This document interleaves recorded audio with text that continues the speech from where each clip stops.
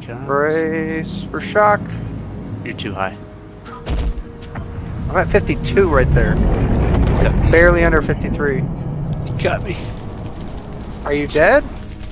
Hey everybody, it's time for some search and rescue operations. As you know, we've got a search and rescue on our Discord here at Phoenix Operations, so a request comes in, somebody responds, and you go and see if you can do the rescue. So here, Phoenix is actually down at a bunker. He caught some shrapnel from messing with a Gatling gun or something, so I come in and, you know, it's basic stuff, not advanced training. I even forgot a med gun, so I just stabbed him with a medical pen. No problem. That's the typical thing we're doing here at Medical Rescues, just helping out our org mates.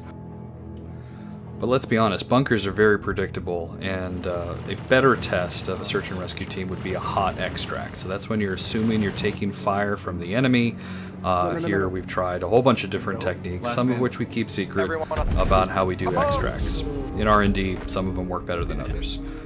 But how does this work in the real world? When you do a hot extract, there are crazier ways of getting people out of a dangerous situation. And we wanted to try doing one in the simulation that it is Star Citizen, and that is the Skyhook. That's where you have an operative, they need to get out of a bad situation, maybe a situation where you can't have a runway, or you can't easily get a safe place to land.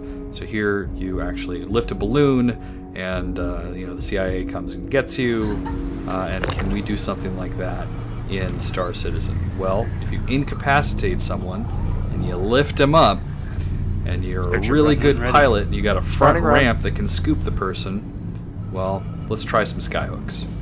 Oh, I get you. Yep. Oh, you got my body, but it killed me.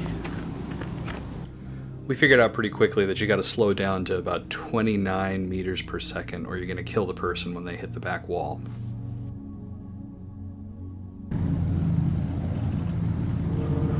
You're too high again. What was your altitude? 52. 52. But by God, does it look so far off when I'm not? Does that make sense?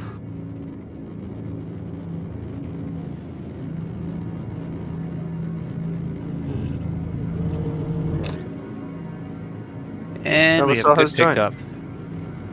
First good pickup. Yeah, nice. Well done, gentlemen. 48.8.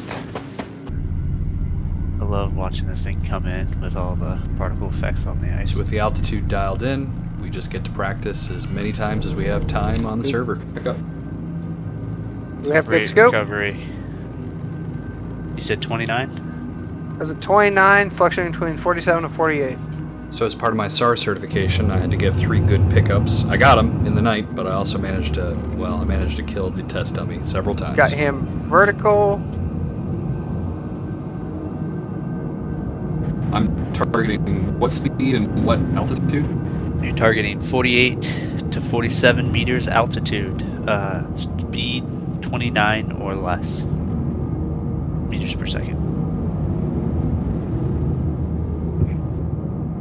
Yeah, and as I told Zon to pay attention to where your crosshair is in reference to my party marker, and that'll be the relationship that you'll need doing this in the future when you don't have the altimeter.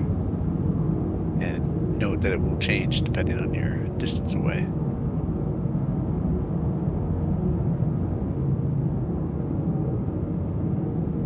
Right now it looks like you are coming in too low. No, you're good, never mind. Nope. Perfect, picked up. You're an ace. I'm on board, and I'm not dead. That's one.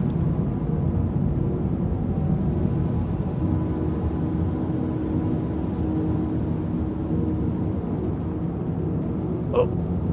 Yeah, windshield slider.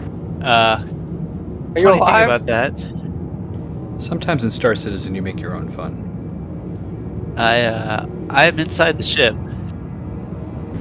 Go.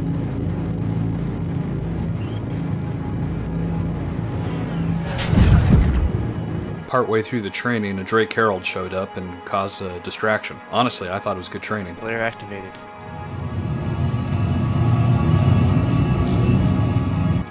And give me that 10-second countdown.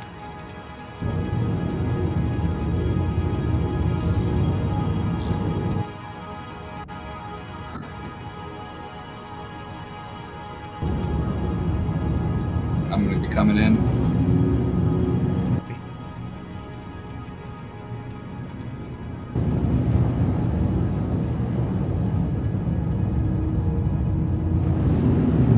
10 seconds. Maybe 10 seconds. I'm looking forward to getting a faster approach through practice. I think I killed him on this one, but this was probably my cleanest run. You know, if he hadn't have died. Not C. Error, I'm C.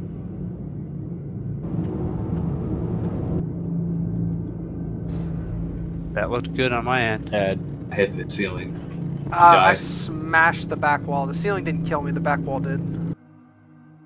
So if you like doing crazy research and training with other people who enjoy the space sim genre here, come check out Phoenix Operations. We're a fun group, and you can get some good playtime in. Thanks, everybody.